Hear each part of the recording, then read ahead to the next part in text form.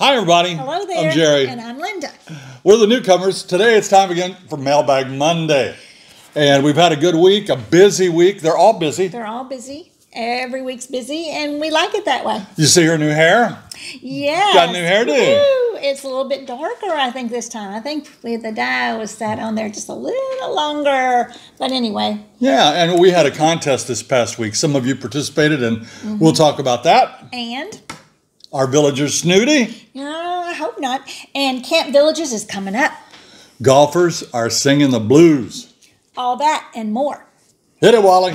Send us your questions, we've got your answers. Jerry and Linda's Mailbag Monday. Let's start off with our video question. This one is from Scott.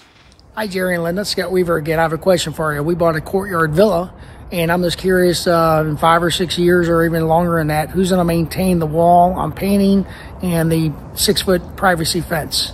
Can you let me know? Thank you. Scott, that's a good question, and we've had that come up before. We have. There are lots of instances here in the villages where you will share a wall with a neighbor, or maybe with the entrance to a village. Right.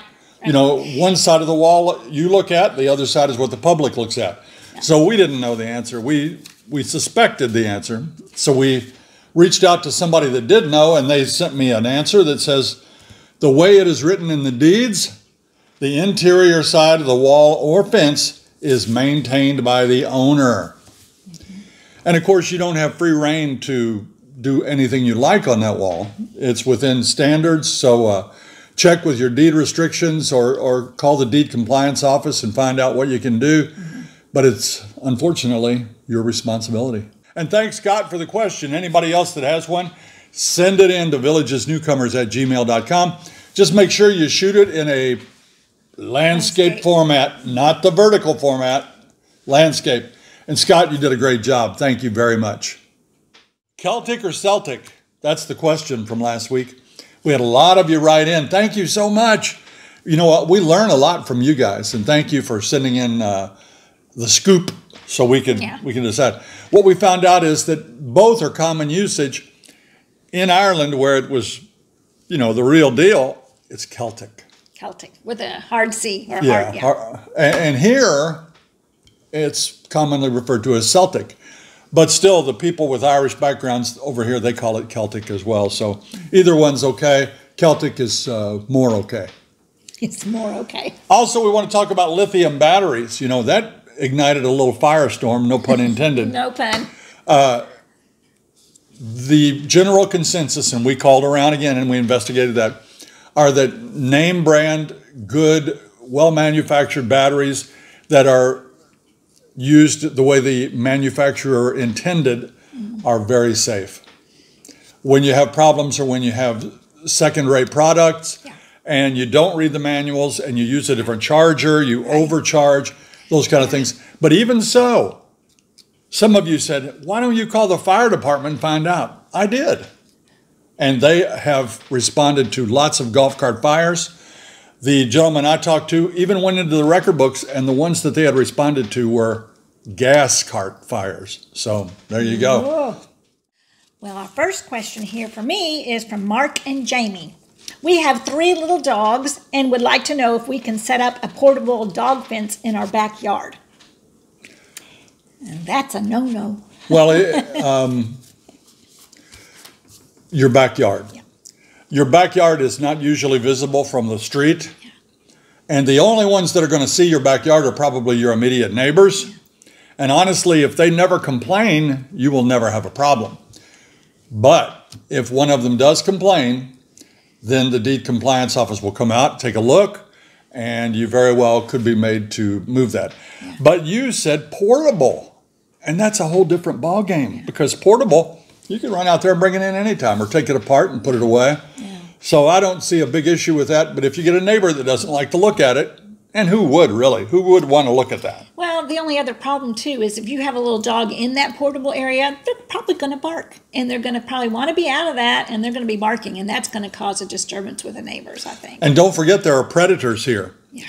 There are birds of prey like you would not believe. You have eagles and hawks and falcons. Mm-hmm. You know, they're here. Mm-hmm. And you have coyotes and bobcats. Yeah. They're here. And if you're out there with your dog, you know, you don't really need the fence to be out there. But if you're not, your dog is probably in danger unless you got, you know, a big one. Yeah. But you keep that in mind. Your neighbors would have to initiate a complaint, and then you'd be forced to take it down. Yeah. Our next question is from Candy. Candy writes, I see online discussions about the villages, and it seems that the people that live around the village seem to think that everyone is snooty. Have you found that to be the case? I read the same things you read. Talk of the Villages, Next Door, the Villages News, and I see the things that you're referring to. I would, my own personal opinion, as everything is in our show, it's all our opinion. Whether it's about lithium batteries, you know, deed compliance, or legal matters, it's all our opinion. So do your own checking. But what we have found out is that in 90% of those cases or more, it's somebody that lives outside the villages making these accusations of snootiness. We don't see it. You know, we interact with probably more people than anybody you can think of. I work outside of the villages in Wildwood at Bargains and Blessings, and I talk to everyone that comes in that store.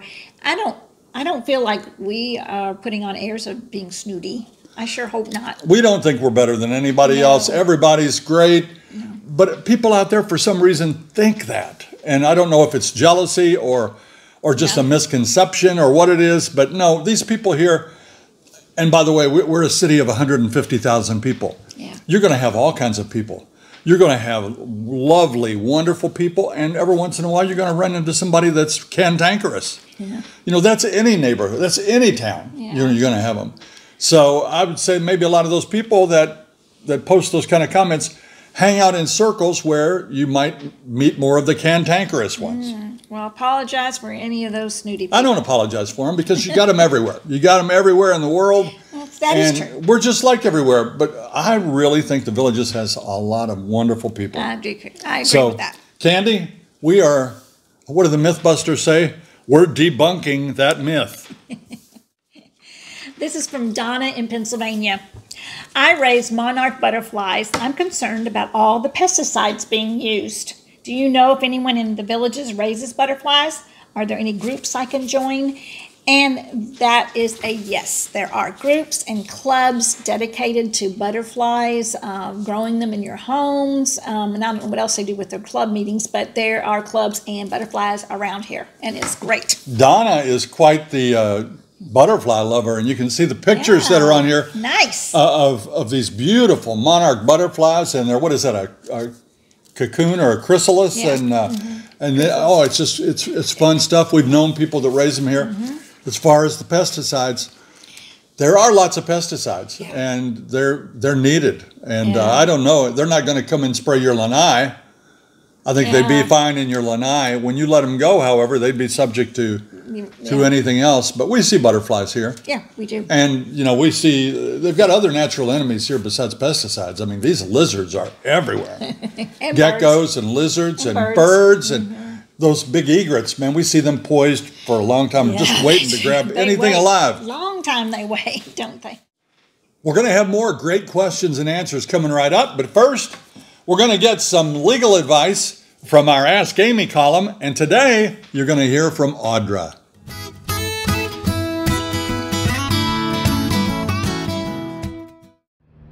Hi, my name is Audra, and I am an attorney at Pittman Law Office. And we get a common question of clients coming in and saying, well, if I put my house in a trust, do I have to ask my kids for approval if I want to sell the house in 5 years?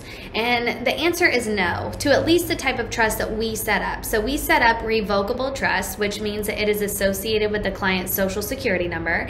And it also means that they lose no control over the asset until they pass away or if they became incapacitated. So when you put your house into a revocable trust, the client is named trustee, and they can sell the house, no approval from any beneficiaries needed. Thank you, Audra. You know, I don't understand a lot of that legal mumbo jumbo, but lucky for us, they do. And we appreciate them being on with us.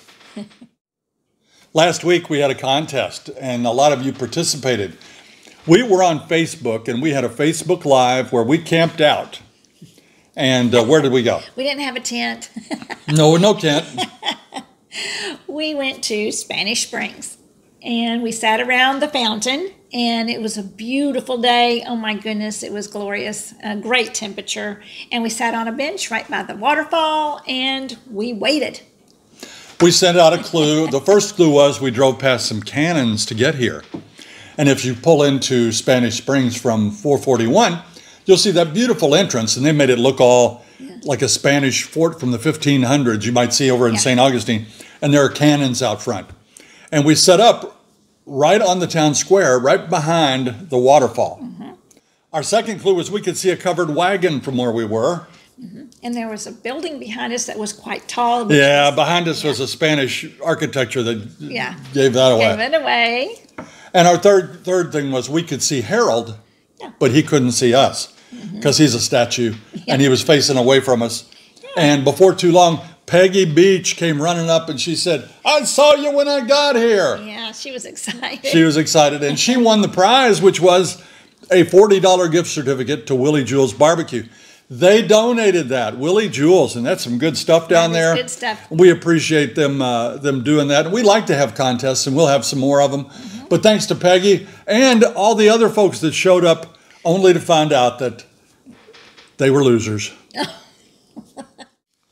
Our weather has been magnifique. Wonderful. Beautiful weather. But let's hear from Jeff Weimer. Hey, Jerry and Linda. The typical weather here in Wisconsin, it was a balmy 77 degrees yesterday. And today, it's 24 with high winds and snow. We definitely can't wait till we get there. Holy cow. Could you imagine a 50-degree drop in one day? I wouldn't know what to wear. That would be a shock to your system. It would be. Hey, a 10-degree drop is a shock to our system. Yeah, down it here. is. Well, thank you, Jeff, for sending that in. Yes, that was thank fun. Tea times have become a big topic here in the villages over the last month or so. Lots of grumbling. If you read the newspapers, you've seen it. If you looked online, you've probably seen it. People are saying the golf courses are in terrible shape. In fact, several articles I read recently said they're in the worst shape that these longtime residents, 15 years or more, have ever seen. And that's a problem. Also, and we can vouch for this, we requested a tea time on Thursday, just like everybody does, ahead of time. We put it in the system. Rejected, too full. Last week we had other friends rejected. And these rejections are coming more and more. And people are upset because, you know, when Harold Schwartz built the place, free golf for life. Well, we couldn't play this week. Our buddy couldn't play last week. You know, it's a little, disheartening because we had not played for a couple weeks, so we were ready to go. Yeah. We had 0 points on the system, and we still couldn't get a tee time. Yeah, I think that's a problem. And when you want to golf, you go, okay, how many points do you have? Or how many points do you have? Because if you don't have very many points, you probably will get a tee time. But if you've golfed more than 3 or 4 times in a week, it's going to put a damper on your day when you don't get your friends to go with you and they don't have any points. There were 4 of us on the reservation, and the other 2 did have some points. Yeah. And so they take that into account. But we had 0. The whole thing is designed that the less you play, the greater your chance of playing. Yeah. But we hadn't played at all, and we didn't get to play. No. So that's not very good. No. Yeah. Yeah. Well, better luck next week. Yeah, and people are concerned that, well, let's look at, Dabney and Newell and all of those neighborhoods down south, Citrus Grove and St. Catherine and all those places have added homes, thousands of homes, with no new executive courses, and that's where you play the free golf. So there's a lot of grumbling going on, and we hope they get that straightened out. But the only way to straighten it out is to provide places for people to play. And we agree that the courses are way overplayed right now, and they're suffering. And then you get people complaining about the conditions. And there's no easy answer other than to build some more executive golf courses. Yeah. And spread out that play. Right now, everybody's competing for this many tee times, and it's not working. Yeah. Our next question is from Susan. Can you please talk about the camp for grandchildren? This really interests me in a big way. It's a big perk, she says. Absolutely. Yeah. And we've kind of been holding this story because last year, 2 friends of ours, Rodney and Jackie Schilling, they live up in Orange Blossom. They went to Camp Villages with their granddaughter, and they did a little story for us. And we're not going to present that for you here. You can see some of the pictures, but after the end of this show, you're going to get a prompt, and you can watch that show about Camp Villages. So please click on that link at the very end of this show, and it'll take you right into Rodney and Jackie telling you about their experience at Camp Villages. The Villages produces these weeks of fun for grandparents and their grandchildren. And they're having one coming up for Easter. Yeah. It's called Grab Your Peeps for Camp Villages Easter Week. And there is information online. You can go see that. But registration starts on March 7th. You don't want to miss that registration date because they fill up fast. Yeah. It's a great event for you, grandparents and grandchildren. So I got a tip on that. That's in 3 days. And the first year, I tried to get my grandchildren in, and I went to one of the regional recs and got there super, super early, like 6:30 in the morning, and almost camped out because there was going to be a line of people to try to sign their grandchildren up. It's hard to do it that way. It's easier to do it online. So a lot of people were in the long line and starting working on their computer. So that's the easiest way, is to do it online. But you got to do it right away, because the first day it's open, you're going to get, they're going to fill up. They're going to fill up. Some of the things I see here are spring sand crafts, bunny bingo, little chicks and bunnies, disc golf, spring carnival, golf car scavenger hunt. I did that with the grandkids a couple of years ago. A lot of fun. Do-it-yourself Easter decor and some other things. So an Easter egg hunt, and you'll have a lot of fun. Yeah. But if you don't sign up on March 7th, you may be out of luck. Out of luck. Maureen Lorkey from Columbia Station, Ohio, has a question about water aerobics. I know Linda has said when it's the busy season, you have to get to the rec center early to participate in some activities. What is that process? Do you go to the rec center and give your name to somebody at the desk, or do you have to stand in a line? She had a great question now. She says, I'm wondering if you can check in and then go sit somewhere and read or socialize. You don't check in inside, you check in outside. Most of the people will form a line outside. If there's a class going on, then usually you will have to meet the attendant outside of the rec center. They'll take your number, your ID, and then you'll stand in line. Or else, you know where you've been checked in, you can go sit in your golf cart. So they'll give you a little ticket, whatever. But how long will you stand in line? Could be 15, 20 minutes. Okay, well, that's not too bad. Longer. I'm not a good stander in line person. No, he is not. Can you do it for a friend if you go up and get yours for you and Susie? Not really. No, you got to be in person. You got to be in person. Yeah. All right. Yep. Well, thank you for that question, Maureen. I know it's a lot of fun. I'll never know for sure, though, because I'm not going to go to water aerobics. But you should. It is a blast, and we do have men in the class. So water in those sports pools is only like up to here on me. That's not. Yeah. I need it like up to here. That's where I want it. That's where you want it. That's where I want it. Deep water. Yeah, deep water. Deep water. All right.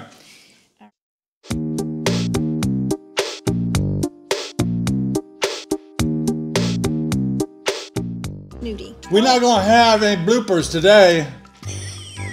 Every day is a blooper. Cut my head off, isn't it? Yeah, well, I need to turn. What did I say, Celtic? Uh-huh. No, that's wrong. That's what you call a blooper. That's a blooper. Okay. I don't want any bloopers today.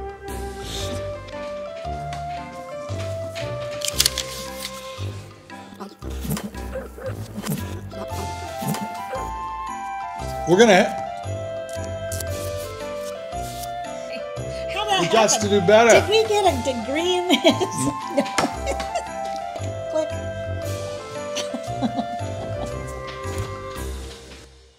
I'm sorry. Barbecue sauce. I had some barbecue sauce in it. Got sugar in it. We're only 30 seconds in and we've already had 5 bloopers. We aren't professionals, Jerry. My mouth is really dry. I was going...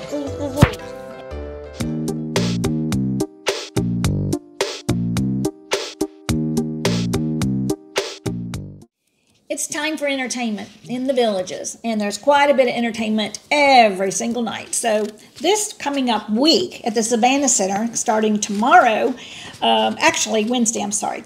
Wednesday is Crazy Little Thing Called Love. Now this is the village's hometown band having love songs from Hollywood to Broadway, and that's great. And that's at 7 o'clock on Wednesday. And then at the Sharon this week, the Righteous Brothers are here. And that's on Wednesday also. The Beach Boys is on Thursday this week at 4 o'clock and at 7. We went to one of their concerts, and it was a lot of fun way back when, didn't we, Jerry? And then on this Friday is Jazz at Lincoln Center presents Sing and Swing. A lot of jazz going on. All right. Yeah. Time for Out and About.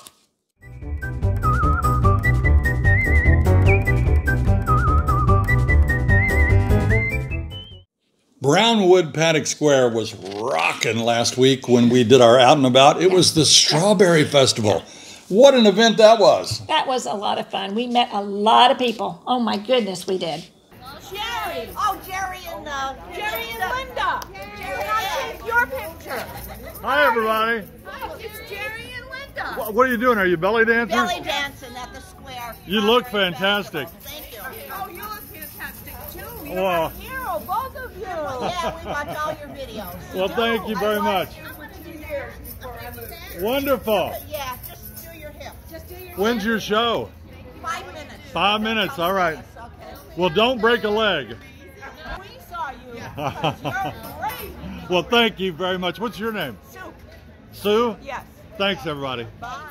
Yeah, I mean, I think we mentioned this last week because we had seen it at that point. Yeah. The stilt walkers, the clowns, the food, people carrying giant crates of strawberries around. It was wonderful. Yeah, it was cool. But we took the opportunity to join in the fun a little bit, and we grabbed a table at Bluefin right out on the square. Yeah, right. It's a really neat place to sit and have lunch and watch all the people walk by. You know, it was really cool. Yeah. We had a great view, and we saw all those guys on stilts coming by, and the beautiful girls with their costumes, and what we saw the twirlers, belly dancers, we saw hula dancers, we saw cool. twirlers. It was a lot of fun. Yeah, a lot of great people. Parking was really iffy. I'm going to give you a pointer. If you live in the villages and you want to go to something like Mardi Gras or Strawberry Festival or something like that, take your golf cart. Yeah, you can often find a golf cart spot much easier than a car spot. Yeah. If you don't find a car spot, you'll have to park behind the building. But on this particular day, it was very full. Yeah, very full. But we, like I said, we were lucky. And we went to Bluefin. I know we've already done a review of Bluefin, but I wanted to do this one again because it was so good. It was so good. I had a build your own burger, and I ordered a cheeseburger, and it comes with seasoned fries. And we didn't get before pictures because I was so anxious to eat it. And I already cut it in half and grabbed a bite. We always cut our burger in half. For one thing, it's easier to handle. Yeah. And for two, if you get full, you can take the other half home and have a snack. Right. In fact, on this occasion, I took a half burger home and had it the next day. So anyway, but that burger was delicious. It was the kind of burger that's not at all tough. It's very, very good. Yeah. And the service at Bluefin is always good. The people are friendly. Yeah, our waitress was Gabrielle, maybe? Oh, she was fabulous. I hope you get her. And Lynn at the front desk was so accommodating and so friendly, and we appreciate both of those girls. And even the manager came and talked to us, so we had a really good afternoon. Yeah, I had the Florentine cheeseburger, and it was really good. It had spinach on it and some... fried onions or whatever, some sauteed onions. It was wonderful. And the fries were seasoned fries, and they were good and crispy. It was a nice lunch, and so many people stopped by to talk to us because we were right out there. Yeah. I'm estimating maybe 50 people came by to see us, and it was really good. We enjoyed it. Yeah. You know, you don't ever have to wonder when we're out if you can say hello. You're always welcome to say hello. Welcome. And it was a lot of fun. Yeah. In fact, I think we drew in enough business for Bluefin unintentionally that the manager sent us out a key lime pie, and holy cow, that was the best one I ever had. That was delicious. So right now, Bluefin, you are way up here on my list. It was so good. Yeah. Bluefin. And that burger, the burgers were about $14, $15 a piece. Yeah. I drank sweet tea. She drinks water. So, you know, you're talking a $40 lunch plus your tip. Plus your tip. Yep. It's time for our word jumble. Lots of you played last week, and you did pretty good. The answer was, please subscribe. And, you know, we got some people that let us know that they knew without telling the actual answer, which was awesome. You know, we have to come up with something that you might know, but it won't be too easy. Yeah. But if you're not from the villages, it might be impossible. You might have to do some research. Yeah. But today's clue is, at one time, they were common at the village's borders.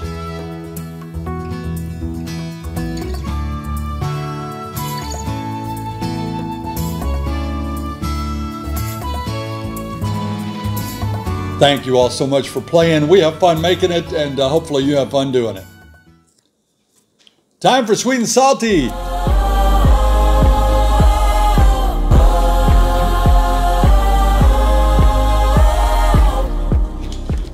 This is from Scott. Scott says, we need more hurricanes to run all the unwanted snowbirds back up north. Oh, no. I think that's not very nice. That's rude. That is rude. Rude. First of all, the snowbirds are wanted. Your taxes would be higher. Your amenity fee would certainly be higher if they didn't live here. So, you know, low gratitude, Scott. And some of our best friends are snowbirds. Lots of our friends. Actually, we'd love for them all to be frogs and live here year round. Yeah, we would. But, we would. You know, I get what you're saying. You don't like the traffic. You don't like to have to wait later to eat supper, maybe. Or is it dinner? Or get a tea time. Or get a tea time. Yeah, yeah. And the sweet. This is from Connie Wind. I watch your show every night. It's very comforting, even if I have seen the show before. You are so kind and very sweet together. Thanks for always making my day and end on a happy note. Well, that's very sweet, Connie. I appreciate that. We try to be sweet to each other. Well, I mean, you know, she's the sweet one. I'm more of the practical one. I've kind of got more of a focus, you know, on what needs to be done. But she always keeps me in line, especially my driving. Practical. We got cut off yesterday, big time. I mean, big time. Do you remember that? Oh my goodness. Yeah, there was some horn honking. I have a dash cam. I want you to look at this. This is why you must be careful in a roundabout.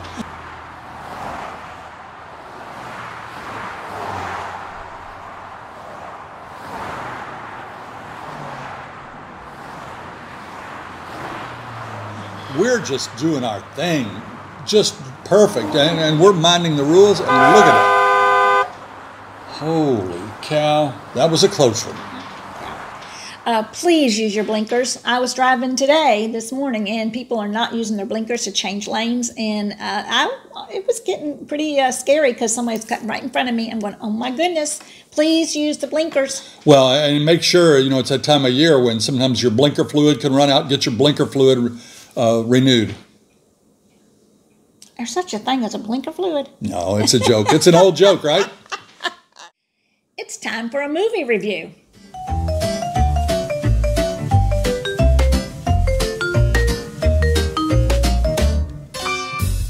This week we saw the movie Ordinary Angels. Something about that little girl without a mama. Sick. I think I'm supposed to help.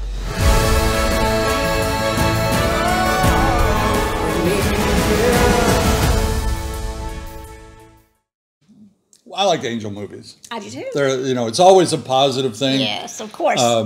And in this movie, it's even more special for us because it was built around our old stomping grounds, Louisville, Kentucky. Right. And we have been to Louisville 1,000 times, 1,000,000 times, you know, and we worked over there at the Louisville Bat Factory, and we recognized the places and whatnot. But I haven't told you this. That movie was actually filmed in Canada. No. Yeah. I knew it right at the beginning something was wrong because this funeral was at Southeast Christian Church. Yes. We know that church very well. Yes. It's a new church. Yeah. But when they went in Southeast Christian Church, it was a big old blocky or a brick church 100 years old. So, so I knew right then something was up. They did mention some highways and some roads. Oh, that yeah, they tried to. And, so they tried to be real with all their signs and the streets. Yes. Okay, the star of that movie is Hilary Swank. Hilary Swank is an award-winning actress. She's quite famous and popular, and I think she's a great actress. She was great. And she co-starred with Alan Richardson. You might know him more from the new TV series Reacher. Yeah. In fact, sometimes people confuse he and I. Is it Jack Reacher? Yeah, Jack Reacher is the name of his TV show. But it's just called Reacher. Oh, okay. But that's a series of books. I've read a lot of those books. All right. They star together. She is a hairdresser. Right. And she's got a drinking problem. And I'm not going to give any spoilers away, but in the end, she has gotten her life together by getting their life together. And it's kind of a tearjerker / happy ending kind of movie. Yeah. Or is it? Maybe it's a happy ending. I don't want to be a spoiler. It was a good movie. Yeah, pretty good movie. Rated PG. Yeah. The only reason it's PG is somebody spits up some blood. Oh, really? So there's a little bit of blood in the movie, but no big deal. No. We liked it, and we do recommend it. Thumbs up. One thing I don't recommend, though, is the concession stand has different items for sale, but no price is posted. You will find out the price when they check you out. Don't you all always like to know the price before you buy something? Because you buy popcorn and a Coke at a movie theater. It's not cheap. It's time for those shout-outs.